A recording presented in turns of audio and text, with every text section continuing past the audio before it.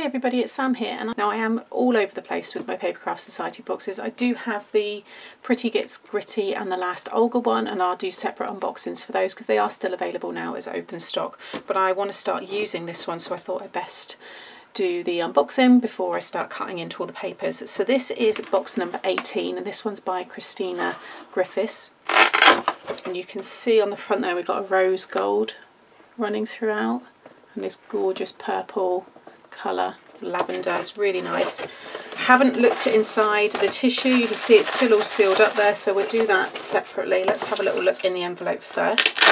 So anybody new to my channel, these are the Papercraft Society kits. These come out every month. There's always a different designer, and you have a wallet which will have stamps, dies, other stencils, embossing folders if that designer's chosen to have those, along with pattern papers, and then you'll have additional bits in the box as well. So here you can see the envelopes. We've got don't forget to share your makes with us, hashtag Papercraft Society. Make your die cuts go further by snipping into them for extra shapes.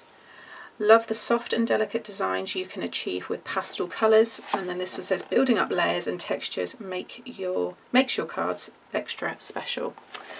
So let's have a look first of all at the dies. Oh, I haven't even looked at the inspiration for this, so I'm going in blind because usually I do have a sneak peek before I do the unboxings. But we have this edge die here along with this one.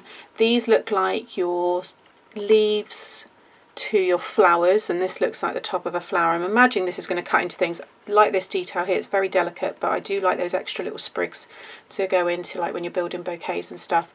These look like possibly orchid dies, and then you have, that looks like some very ornate butterfly or bow. Oh, bow actually, and there's another bow there. You've got some ovals, so they're obviously going to cut sentiments. You've got a stamen detail, you've got a hello die, and then this other, almost like a more of a topper.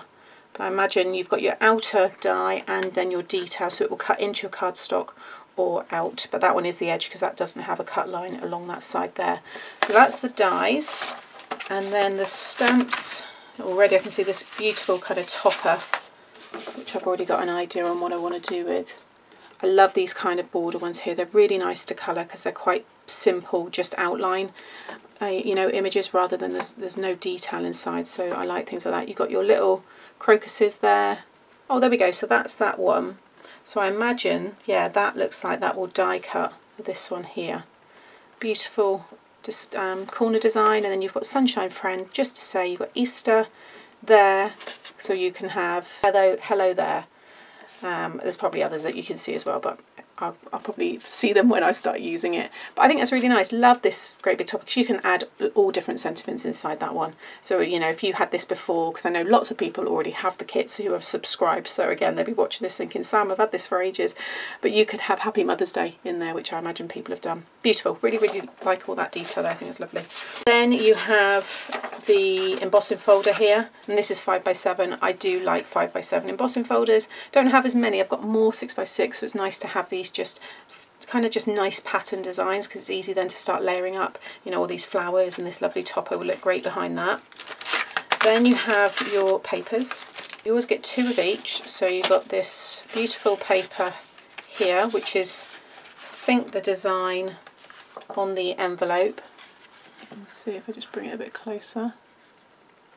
And then you've got this stripe, which is nice. I like, well, this is pretty. That's really nice. I like that one a lot.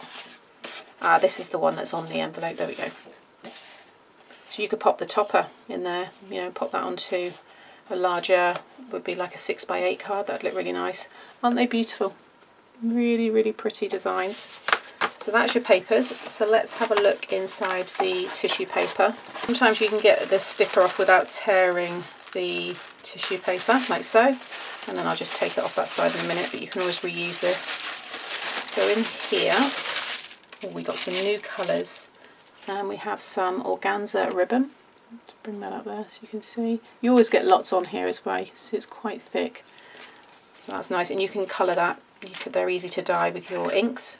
You always get an information card. This one says, when in doubt, add a flourish with pearls and ribbon. That's very a Christina thing. Her cards are very detailed. So you've got here, this is a verse library. So have you made a beautiful handmade card then struggled for inspiration of what to write in it? These verses may just be what you're looking for. That's nice. I've not seen that before. They're actually, the right kind of size, so you could almost photocopy that and then cut them out. There you go. Or if you're very good with your handwriting, then you'll be fine. I, on the other hand, am not. And then you've got your 3 ink cubes here. Really nice colours, like this one. They're going to be nice. These all stuck on top of each other. They're hybrid inks, so you can use them with your waters, so you can use them with water or without, and they will react and create nice effects. And then we have the coordinating cardstock here. So let's just take this out. So again, we've got that lovely lime green there.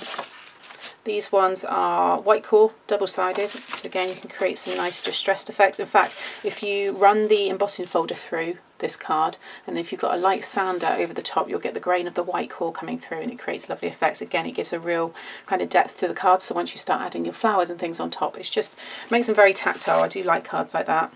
Then you've got that lovely like lemon yellow, and then you've got an olive green there as well. So again, that will all coordinate perfectly with your inks and also with those pattern papers.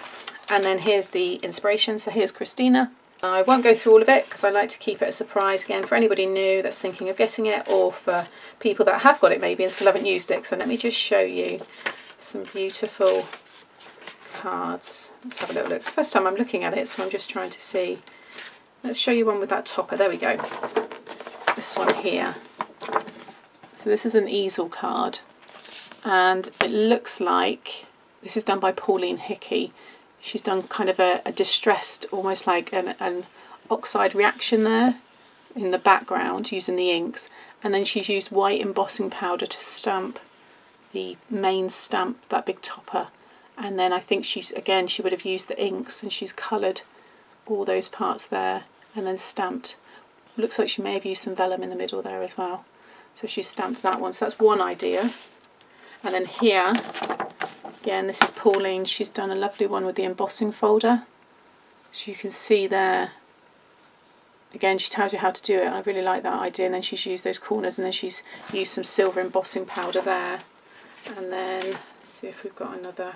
That's a nice idea. So someone there has made an e-skit using that lovely topper and then the cardstock there, and they look like they've made little note cards to go inside. So just to give you some ideas there on what you can do with this.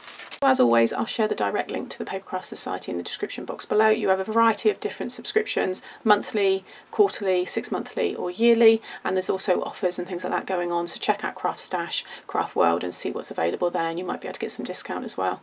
So thanks for watching, and I'll be back very soon with some tutorials using this product.